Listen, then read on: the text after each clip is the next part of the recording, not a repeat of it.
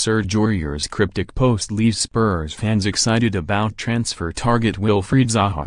Serge Aurier has left Spurs fans thinking the signing of Wilfried Zaha is a real possibility following a cryptic post on Instagram.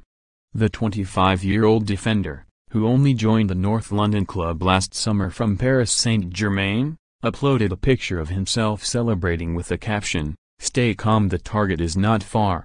Spurs have yet to sign a single player so far in this transfer window, and fans have voiced their concerns. Aurier's post also included a series of emojis such as praying hands, an alarm clock, an eagle and a flame.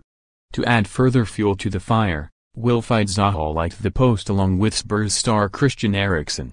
One fan believed he'd worked out Aurier's emojis and commented, "He's definitely talking about Zaha.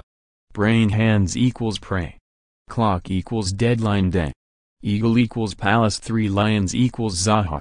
Another responded to the post and put, "welcome Wilf." While a different fan posted, "Agent Aurier.